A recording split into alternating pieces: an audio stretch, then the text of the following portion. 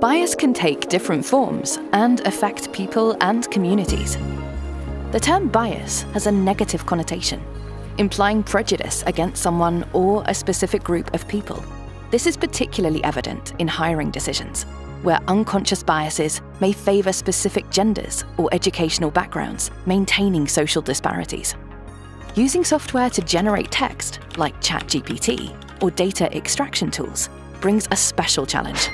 Basically, computers work in numbers and binary terms, often missing the context and contemporary values of a particular society, converting human language into mathematical vectors through a process known as word embeddings.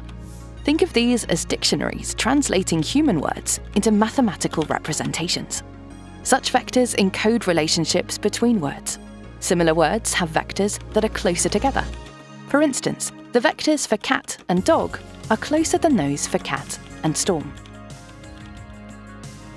These dictionaries are built using vast amounts of text from our society, capturing valuable relationships while also picking up social stereotypes.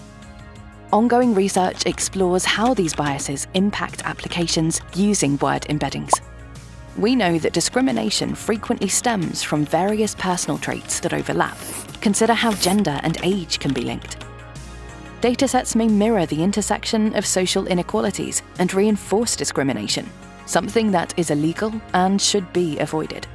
Understanding and addressing bias in technology is a crucial step toward creating more equitable and inclusive systems. Join the Bias Project on the journey towards building a better, less biased future. Bias: Mitigating Biases of AI in the Labour Market.